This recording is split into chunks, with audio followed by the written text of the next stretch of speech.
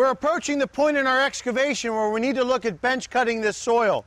OSHA requires that at 5 feet, we take a shelf and go back 3 feet.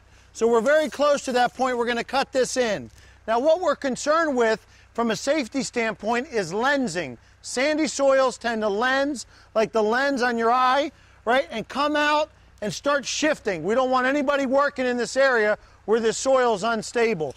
We're also very concerned about this root matter that's coming through the face here. We got to get all that cleaned up and pulled out of here. So our next cut is going to be 3 foot back at a 5 foot elevation. I'm on my segmental retaining wall project here. My blocks arrived, and normally people want to grab that block and start building wall. We don't want to do that yet. Couple things we got to check. The first is the degree of back cut of this slope.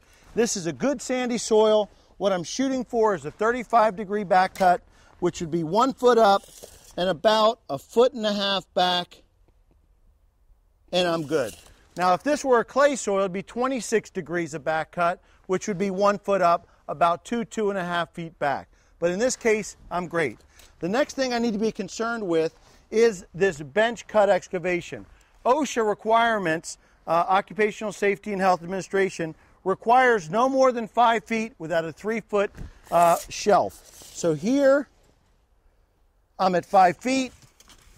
My shelf depth, 3 feet. I'm OSHA compliant.